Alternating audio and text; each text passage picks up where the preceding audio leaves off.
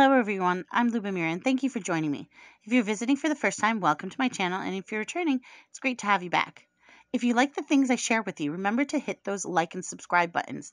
By selecting that little bell, you'll get notified every time I post a new video so you never miss out on any of the crafty goodness. I'm really excited to share today's project because it's a card tutorial and product review in one. Recently, I came across Recollections LED Light Kit from Michaels, and honestly, what caught my eye was the price. Previously, I've used Chibitronics' kit, but it's always been really expensive, so I never really invested too much time or money in creating light-up cards. However, on the other hand, light-up cards are always a crowd pleaser and rather special. I was thrilled to see that Recollections kit is an affordable option that retails around $13. In comparison with the other brand, this is a steal considering what's included. Let's take a look at the kit itself. It comes with 23 pieces, which include 4 batteries, 16 feet of copper tape, and 18 LED lights. There is plenty of tape to practice with in this kit, and the lights are stickers which can be peeled off carefully and adjusted on a project. There are instructions on the back and a rudimentary drawing of the general concept of creating a circuit. Now, I'm no electrician, but I managed to figure it out, and I'm going to show you how to do it too. I'm going to create a card with a simple light-up background, which in my opinion is the easiest type of light-up card. Let's get into the video. First, I started with stamping my images in black ink and then coloring them with Copic markers. I'm using the Blue Sky set from Lawn Fawn. My coloring was quite simple. I started with my darkest color and then blended it out with the lightest one.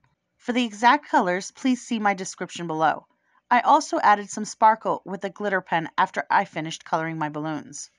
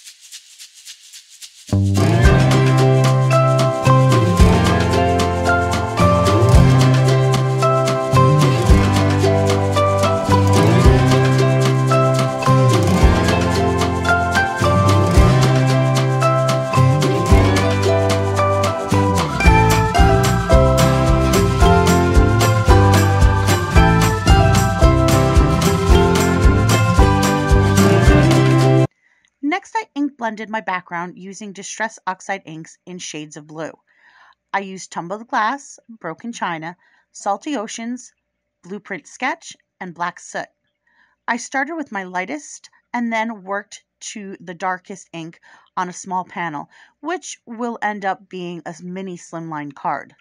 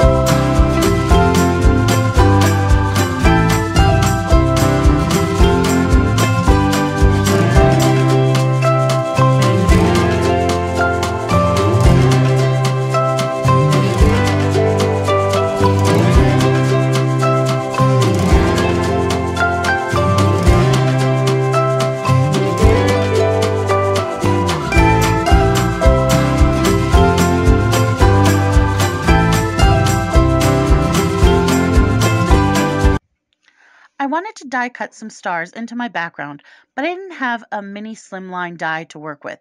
However, I did have the Lawn Fawn snowy backdrop die. You can use these types of dies for mini slimlines.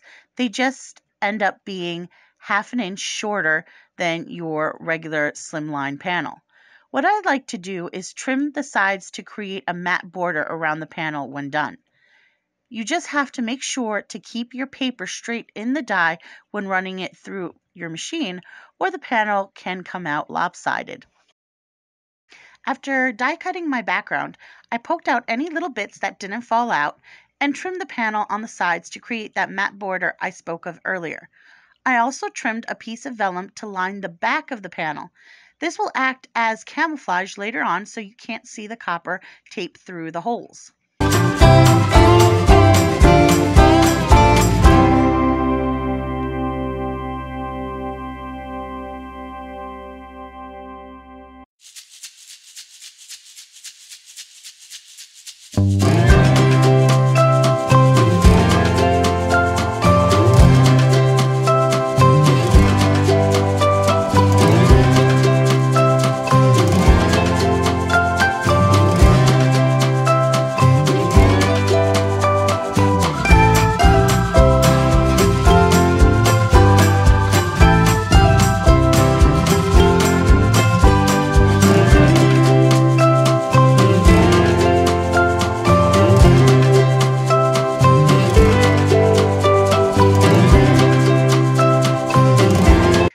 Interest, I colored the stars yellow on the back of the vellum.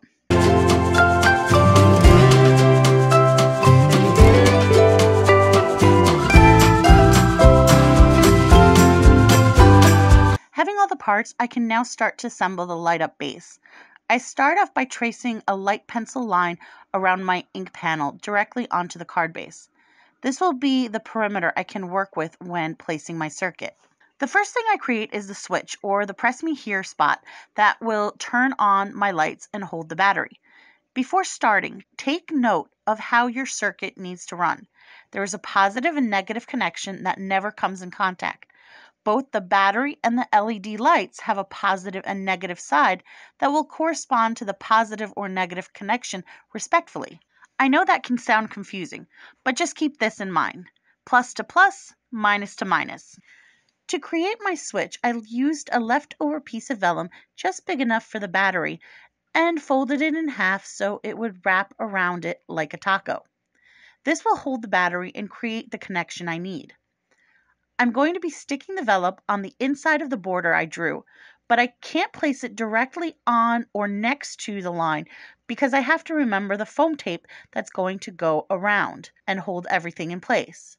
To make it easier, I place some double stacked foam tape along the side and then glue my switch in place.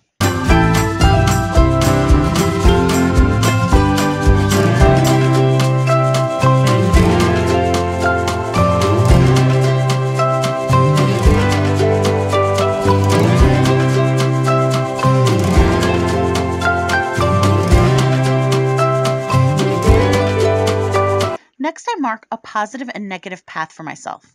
Now, if you haven't guessed, the positive circuit will go to the plus and the negative circuit to the minus. The path you create will vary from card to card because it depends on where you want to place your lights.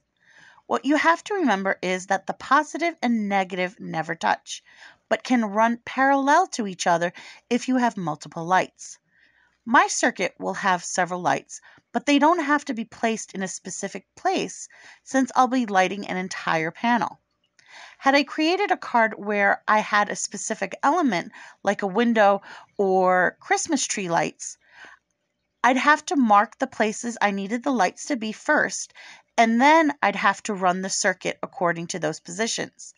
We don't have to worry about that in this card, but I'll show you another video with specific circuit paths in the future. I work on my positive connection first. The tape is easy enough to use and you can fold it over on itself. Just remember not to cut or tear it. I open up the flap and then place the tape so that it wraps around and over the flap, then along the top of it. A bone folder is really handy because it smooths the tape out and helps when I have to make a turn in my circuit.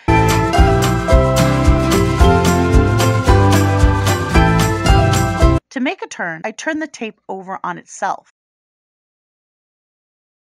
I first bend it in the opposite direction of the turn, and then using the bone folder, I hold it in place before bending it back in the right direction and removing the bone folder to press it into place.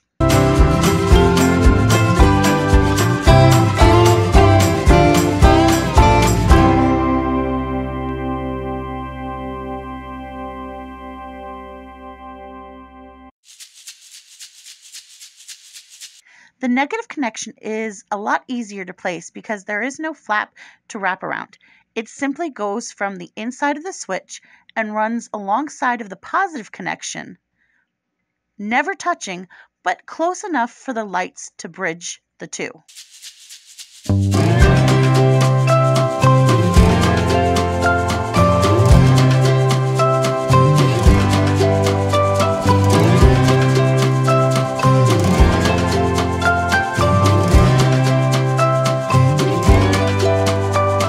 After both paths are placed, I go ahead and stick my lights down. Each light has a positive and negative side, and they are labeled on the top. Simply match up the corresponding side and stick the lights so that they touch each tape, negative to negative, positive to positive. If everything is right, you should have light when you press the switch down onto your battery. I've noticed that for best results, make sure that those copper sensors on the lights firmly and directly come in contact with the tape. Eureka! We have light.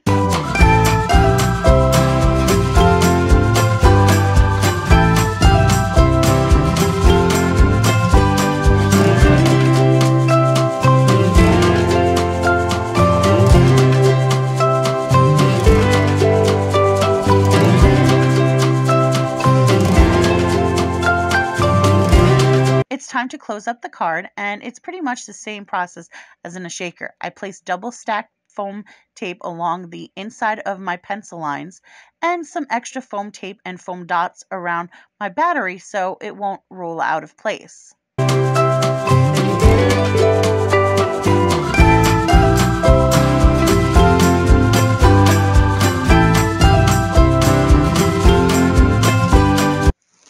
I also like to place a stack of foam dots on the inside fold of my switch to act like a spring so the switch isn't always on. You may not need this if there is enough room for the switch to lift on its own.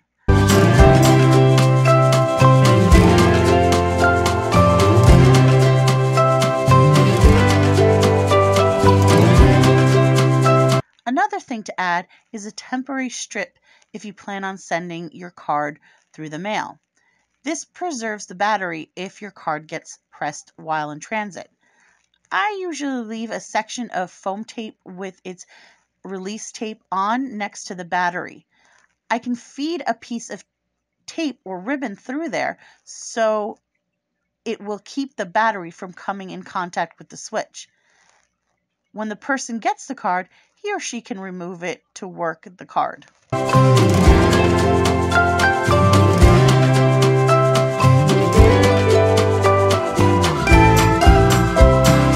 I close up the card by putting my panel in place, and then I can attach the balloons using some foam dots.